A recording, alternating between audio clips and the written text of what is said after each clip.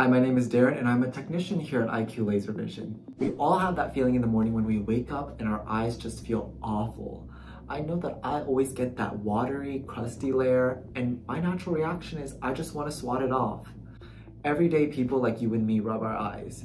Maybe when they feel tired or sore, maybe when we just wake up in the morning, or maybe it's just our bad habits coming after us. But you've probably heard that rubbing your eyes is not good for you because of the bacteria and other germs that might be on our hands. But did you know that rubbing your eyes can actually be very damaging to the health of your vision? When you rub your eyes, what you're actually doing is repeatedly jabbing the front surface of your eye, called the cornea.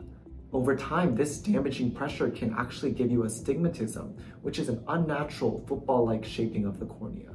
This causes the pathway of light to be skewed and scattered, which can be a source of your blurry vision. In some of the worst cases, you can even develop a condition called keratoconus, which is where the cornea becomes so irregular that it weakens and fails.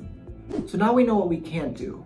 Now what you can do is rub your eyelids.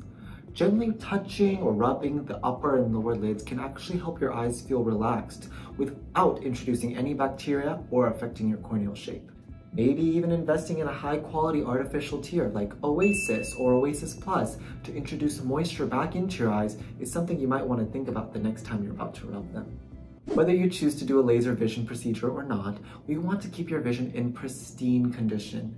This means that we recommend you see your eye doctor for a yearly checkup, especially if you already don't see well with glasses. Here at IQ Laser Vision, we use a special corneal mapping system to help diagnose and treat conditions like keratoconus early on. So overall, the next time you get the urge, just remember to not rub your eyes and go see your eye doctor yearly. Thank you so much for watching, and we look forward to seeing you soon.